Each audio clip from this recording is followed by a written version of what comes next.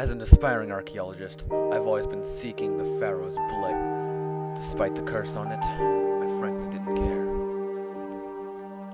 One day, I was searching around in some tombs, and I found it.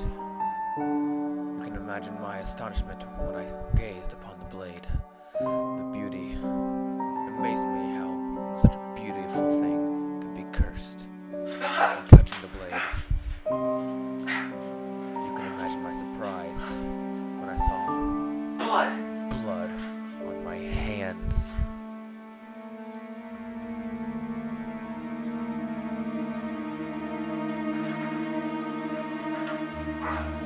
As I tried to get out, I saw doors were locked. I'm trapped. I couldn't get out. Ink Shaman, you pharaoh, what kind of curse did you place on this blade? I knew the only way to break the curse was to stab myself as he did.